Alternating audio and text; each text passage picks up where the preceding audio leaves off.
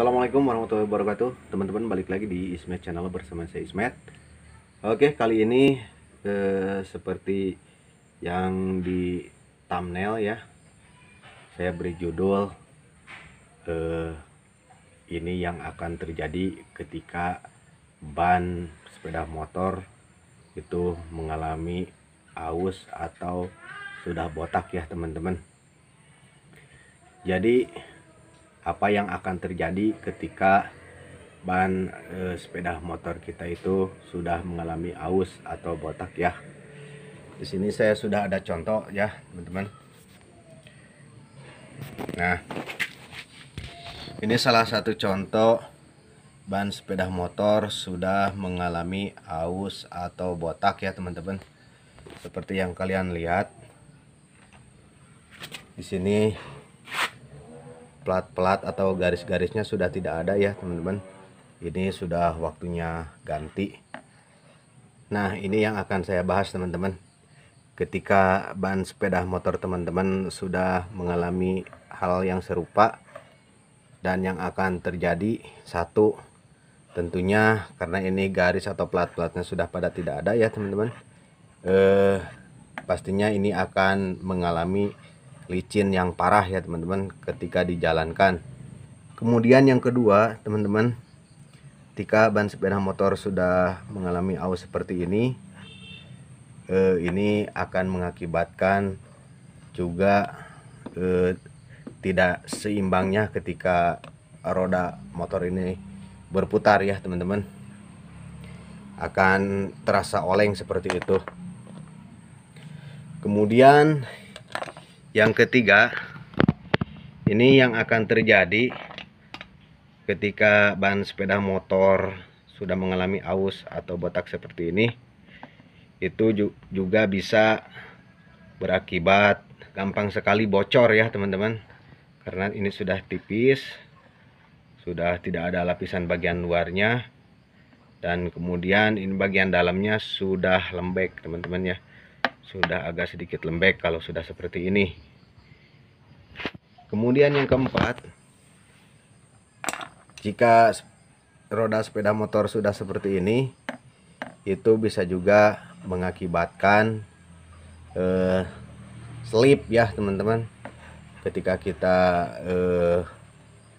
melalui jalan yang licin misalkan, kemudian nanjak dan kita gas, ini bisa saja menyebabkan slip ya teman-teman, seperti itu. Kemudian yang terakhir, ketika roda atau ban sepeda motor sudah seperti ini bisa juga mengakibatkan cepatnya kurang angin ya teman-teman. Jadi tekanan angin pada ban motor yang sudah seperti ini tentunya akan cepat sekali berkurang ya, atau kurang angin, karena kondisi ini sudah tipis, bagian tengahnya sudah tipis. Kemudian ketika dia terkena lantai misalkan dan dalam keadaan dingin, ini tentunya akan berakibat juga cepatnya tekanan anginnya berkurang ya teman-teman. Jadi ini sudah waktunya dan wajib harus diganti ya ketika sepeda motor rodanya atau bannya sudah seperti ini ya teman-teman, karena sangat berbahaya sekali kalau ini dibiarkan ya. Ini salah satu contoh tidak baik ya teman-teman. Ini bisa berakibat membahayakan ya buat pengendara tentunya. Oke, pembahasan kali ini mengenai ban cukup sekian dulu ya teman-teman. Mudah-mudahan ada manfaatnya, bisa menambah wawasan buat kalian, khususnya yang masih awam ya. Jadi ketika kalian sudah mengetahui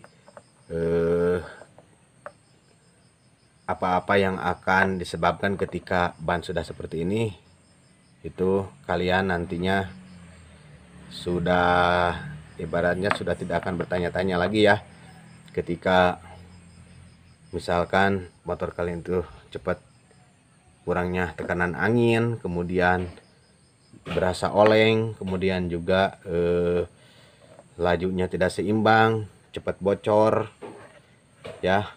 Kalian tidak akan kesulitan lagi ya menemukan jawabannya. Oke, cukup sekian dulu video kali ini. Mudah-mudahan dapat menambah wawasan dan pengetahuan khususnya buat kalian para pemula ya teman-teman. Jika kalian suka dengan video ini atau dengan pembahasan ini, jangan lupa klik tombol like. Juga yang belum subscribe, silahkan subscribe dulu. Dan silahkan jika ada pertanyaan tulis di kolom komentar ya teman-teman. Juga share ke teman-teman kalian supaya video atau pembahasan ini dapat bermanfaat untuk orang banyak. Sekian saya ucapkan wassalamualaikum warahmatullahi wabarakatuh.